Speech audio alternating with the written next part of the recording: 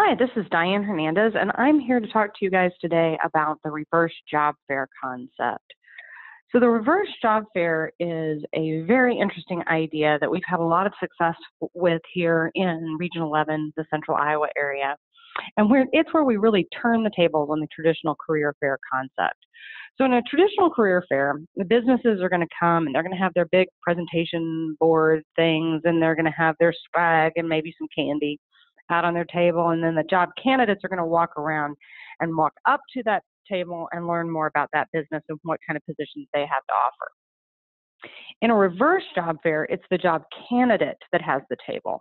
They have the presentation materials, they have the items on the tactile stuff on their table that somebody can touch. They have information about themselves. They have a display about themselves and a presentation to give these employers. So when the employers walk up, they can talk about their skills and attributes to the employer, and the employer can learn more about them. I'm going to say this several times in this presentation because it's really dear to my heart. A reverse job fair, while that's the initial concept, is that you have this event where the participants have a table. The real idea is that this is a process. It's not an event, it's a process. And in this process, these job candidates learn more about themselves, they learn more about their skills and abilities, and they are better able not only to perform well at the reverse job fair, but in their general job seeking activities.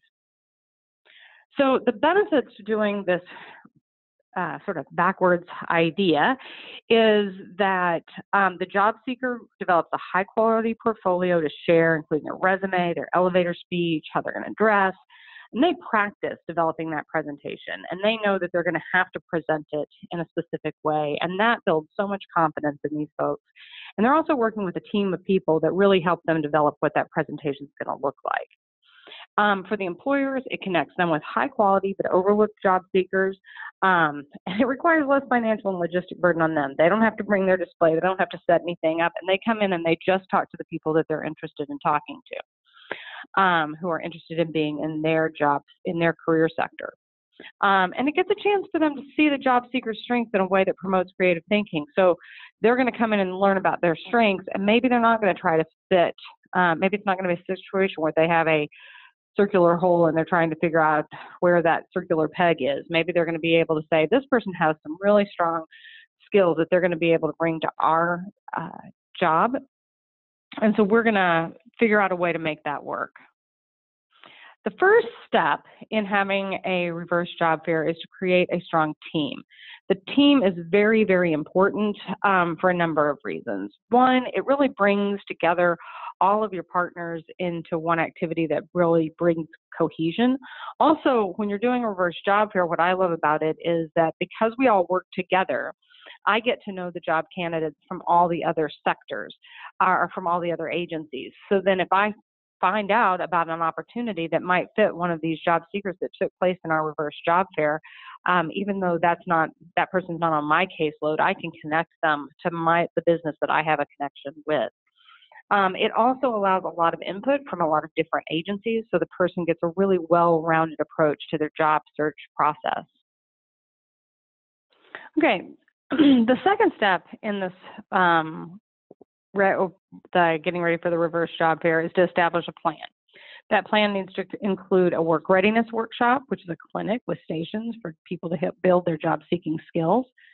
Then we usually give about 2 weeks between that work readiness workshop and the rehearsal. During that time, there's going to be preparation with one-on-one working with that counselor or employment specialist. Then we're going to do a rehearsal, and then we're going to do the actual reverse job fair. Each one of these steps is very important because, again, this is a process and not an event. So the first thing you're going to do, or the third thing you're going to do, is identify your job candidates. We had agencies said that agencies could bring 5 events. We're recently doing an event where I think basically people are bringing like 2. It kind of depends on the size of your venue. The main thing is that you only want to bring as many candidates as you can support, but around 15 to 20 candidates is right around the right amount. You want to have as many you want to make sure that each one of the candidates that's at that job fair is really well supported and has had the opportunity to build a really strong presentation. But it's also helpful to have a lot of different job sectors. So it's helpful to have a lot of different abilities and skill levels represented so that when the employers come in, it's pretty much everybody can find something that's going to work for them. We usually have no criteria other than that they're willing and able to put in the work that's needed to be successful. And then we have them complete an application and release of information. This is so that we have a tracking mechanism primarily and also a release for any media that might come, a release so that we can all talk to each other as far as the agencies so that we can share information. And then review those expectations with the candidate. Then step 4 is that you're going to identify the employers. So once you know who the candidates are, you're going to try to make sure that you have employers that match that candidate. Now, we've started doing something recently here where we've been combining reverse job fairs with actual career fairs. So there'll be a room where the career fair is going on, and there'll be a room where the reverse job fair is going on, and then we can move the agency staff can move in between those two rooms, making sure that the businesses know about the candidates, and then the candidates can also go across and visit with them and at their booths.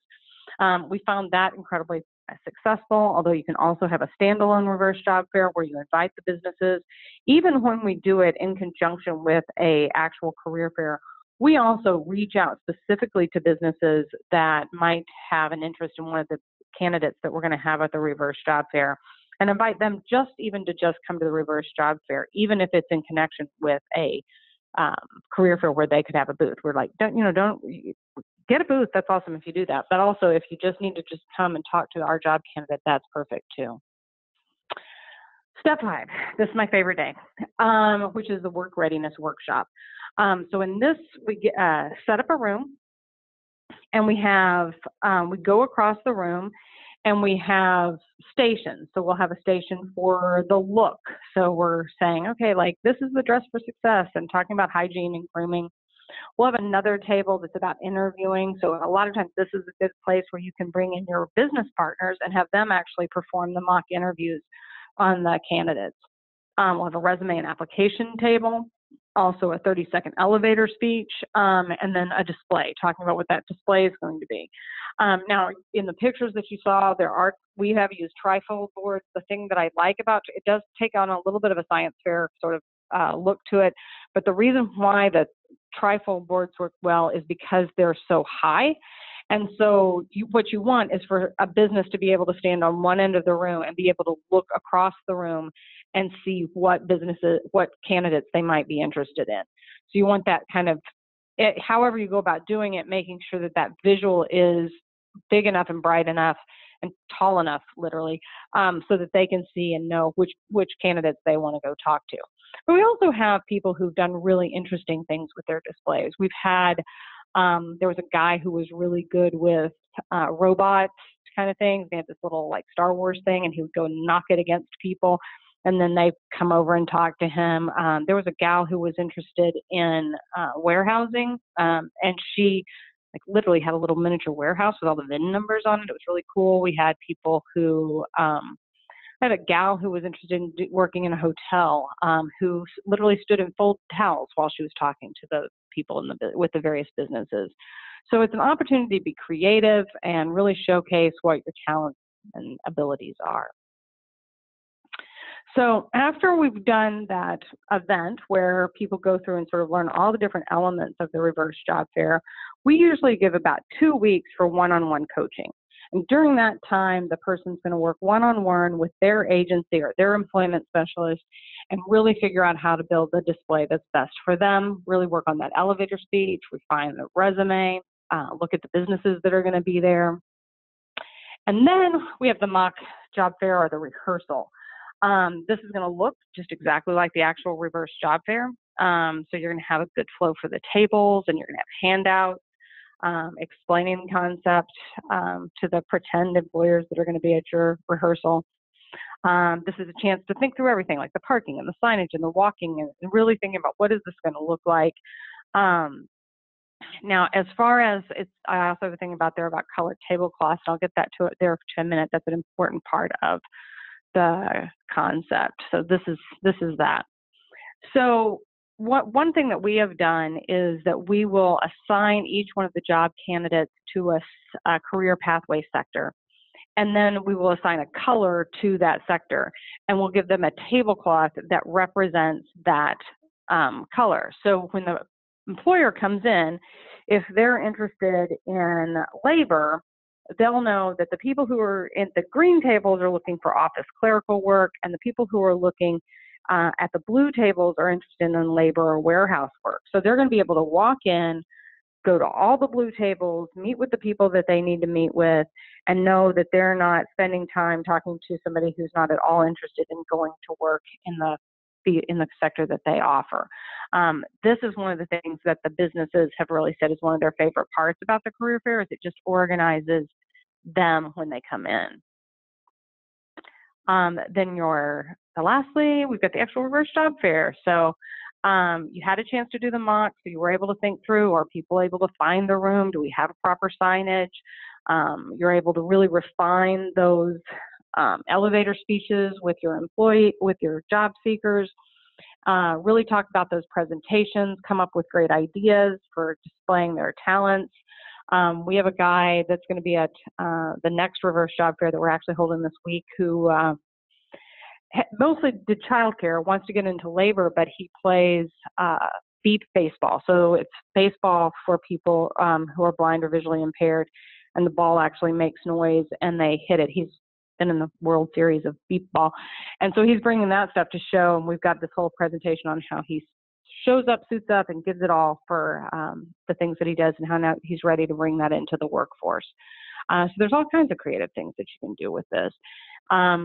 Again, we've gotten great feedback. You do want to have satisfaction surveys. I will say that the businesses and the job candidates who have participated in this process have provided great feedback for us and think it's an awesome idea. And make sure you follow up with those employers, follow up with the job candidates, make sure that they're reaching out, and just trying to, continue with those connections, making sure that nothing falls through the cracks after the event. We usually do like a little round table, both after the reverse job fair rehearsal and after the actual reverse job fair, to get feedback from the job candidates on ways that we can improve or what their thoughts and thoughts were. And that's what we've got. If you've got any questions, feel free to reach out to me at any time to answer those questions. Thanks so much.